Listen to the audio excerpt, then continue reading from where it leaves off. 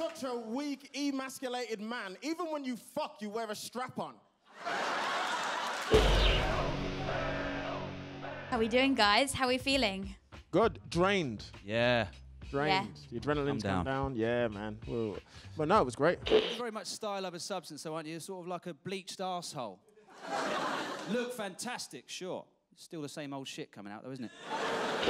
What about you, Tom? Your hair got a lot of stick, but you're quite used to that. Yeah, I usually mention it on stage, so you know I was ready. But it's different when someone else is mentioning it. Tom, you're such a vegan. Even your head's shaped like a mushroom. You guys were friends before. Are you still going to be friends? Yeah, I love Tom. He's a good egg. Yeah, it's fun. It's hard to be friends with Darren. He's a very private guy. It's not. He doesn't let you close to him. You know, I'd love to be closer to Darren, but he's. Let down that wall. Let Tom be friends with you. Darren was a bouncer for 10 years in Birmingham, which is where he got both of his stories from. Have you ever played the accordion? Never. Never. I'm still annoyed that joke bombed. I get word economy, but I you know what it was? I got a bit greedy because all the lookalike jokes was killing so hard, so I went, oh, go get your accordion. Tom, where's your accordion?